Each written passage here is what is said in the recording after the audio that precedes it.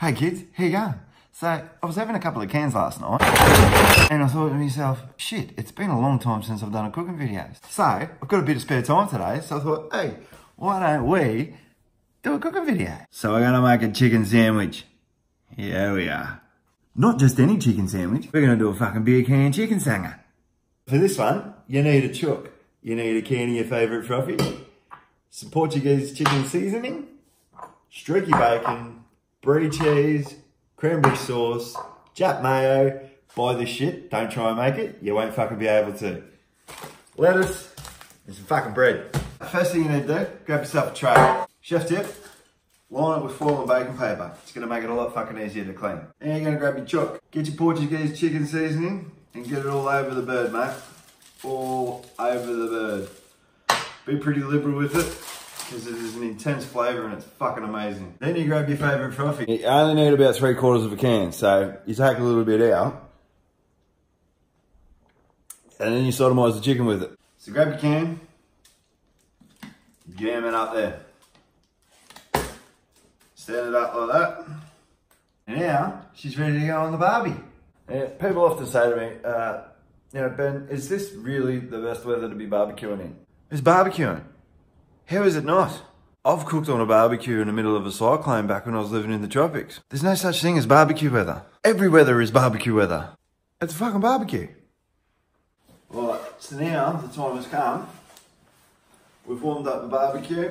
We're gonna throw her on. So what we got going on here is I'm running that side on high and this end one here on about a medium. I want the heat from that going out and making the skin crispy. The beer can itself is gonna steam the chook from the inside out, and it's gonna make it fucking delicious. Cheers, beer can chicken. Cheers. Cut yourself a couple of nice bits of fucking bread. Put butter just on one fucking side. Throw your fucking bacon on there. Get that fucking cooking. Now, it's time to go and check on that fucking chicken. Have a fucking look at that. Hey?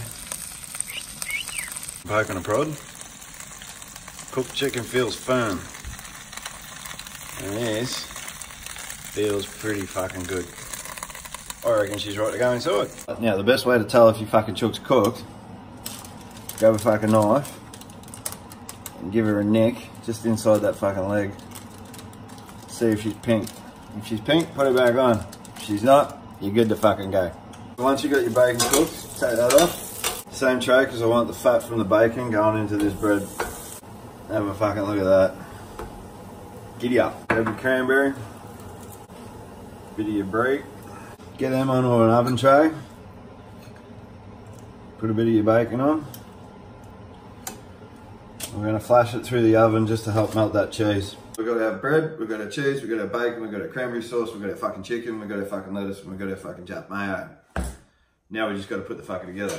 I promise you, once you fucking cook a chook like this, you'll never do it any other way. This is the best way to eat a fucking chook. Bit of fucking Jap mayo, rip up some fucking lettuce, a little bit of sea salt.